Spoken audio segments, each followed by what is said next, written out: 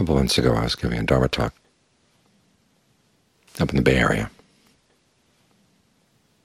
And after the talk, a woman came up and said, this made me think. Maybe my life isn't determined by my DNA.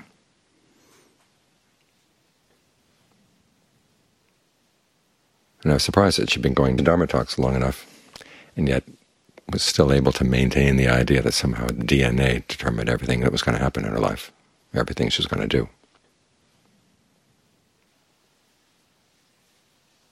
But then it is easy to have that view in conjunction with a lot of stuff that is taught as Dharma, the idea that there's really no self there, things are just kind of happening on their own, and the only way to find happiness is to get out of the way.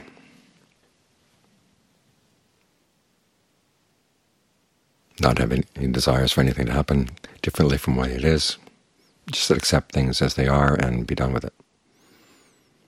That's not what the Buddha taught.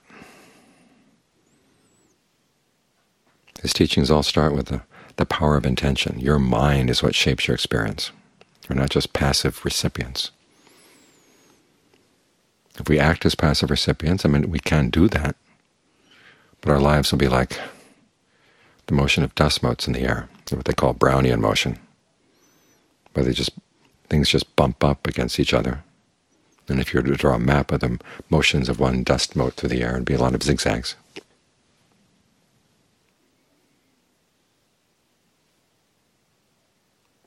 But as the Buddha said, our identity as a being centers around the fact that we have this need to feed. That's a reciprocal relationship. You need to be a being in order to find the food, but because you're a being, you need food. And our intentions shape what we experience. For most of us, that's the intention, to feed, either physically or emotionally.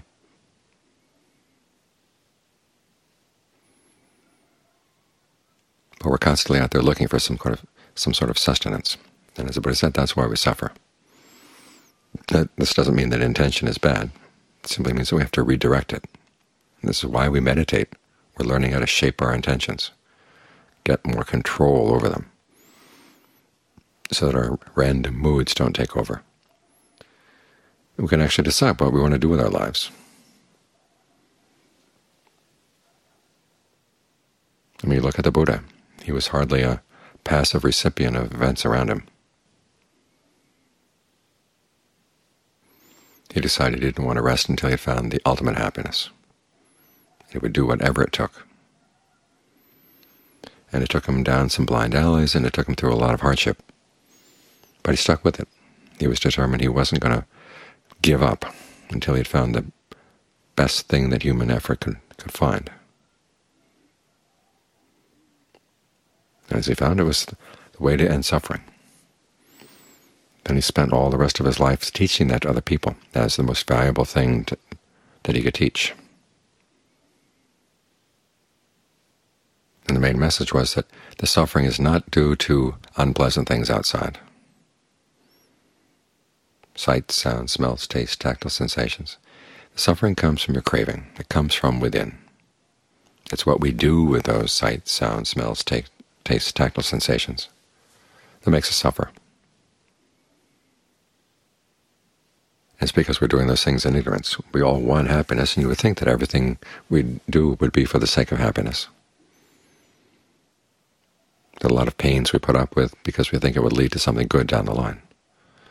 But all too often, it's the other way around. We get a pleasure and we discover that it's going to create suffering down the line. There again, the cause is not outside, the cause is inside. It's our own ignorance. You can't blame the social media, you can't blame any kind of media, you can't blame people outside for giving you the wrong ideas. Your mind picked up its ideas. And if it didn't have that germ of its own ignorance inside, it wouldn't pick up ignorant ideas. So you have to keep looking back into the mind. Your mind as you experience it from within, your body as you experience it from within. That's where the suffering is felt, but that's where it's going to be cured. So instead of being just on the receiving end of things, we're very much on the generating end. The Thaissaro talk about this a lot. They talk about the currents that come flowing out of the mind. These are the effluents. And these are the things that run our lives. So you have to watch them carefully to see if they're going to move you in the right direction or the wrong direction.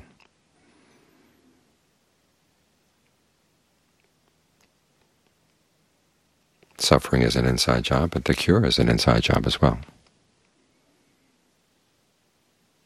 You have it within you to develop the qualities that you need in order to bring knowledge to these processes,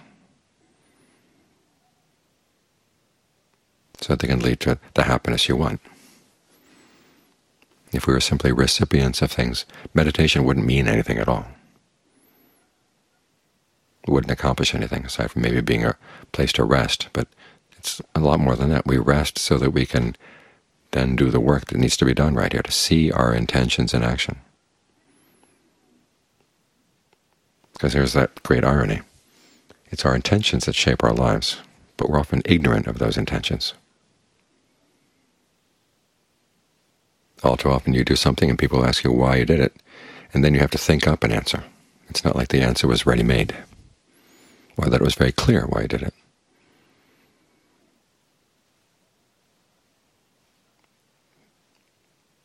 That's a sign of ignorance, and it's a dangerous thing to look at. It's a dangerous thing going on in your mind. You want to learn how to be aware of what's going on in your mind so you can send it in the right direction. This is why we meditate. To get still right here and to then watch what's going on, to see the processes by which a desire moves in, and then it creates a little world around itself, and it creates a sense of who you are around itself. And then you stick with it as long as it seems like it's going to be worthwhile. But then maybe another desire comes up, and it'll be another you and another world. Then you have to decide which ones to go with, which ones to let go of. And if you're not doing this with a sense of awareness, you can create all kinds of trouble. So be very clear about why we're here. We're already shaping things with our fabrications of the way we breathe, the way we talk to ourselves, the perceptions and feelings we have. So let's do that well. As what it said, create a path. And the central factor in the path is right concentration. So work on this, because it's right here where things will become apparent.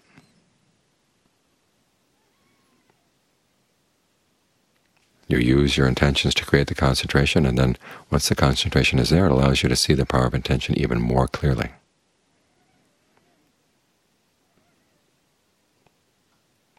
And the more clarity you bring to this, the more your actions do become part of a path.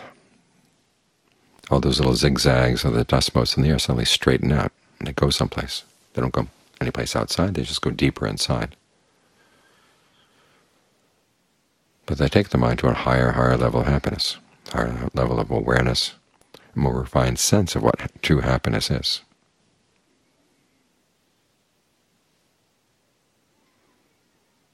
So the power for all this comes from within. The problem comes within, but also the desire to solve the problem comes from within. Nobody's making you sit here and meditate. It's because you realize there's something wrong. There's an area of ignorance in your mind that you want to cure.